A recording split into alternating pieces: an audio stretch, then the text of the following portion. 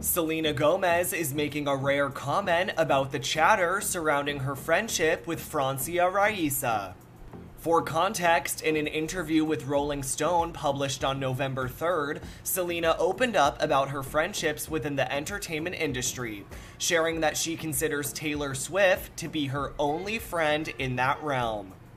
After the quote was shared in an E! News Instagram post over the weekend, Francia, who has been friends with Selena for over a decade, allegedly wrote that the quote was interesting in a since-deleted comment.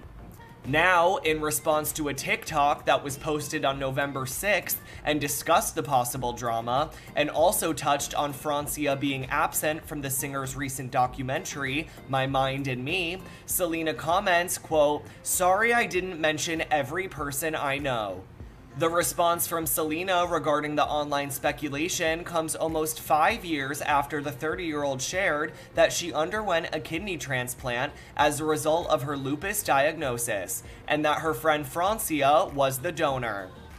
Selena wrote on social media in 2017, quote, "She gave me the ultimate gift and sacrifice by donating her kidney to me. I am incredibly blessed. I love you so much, sis."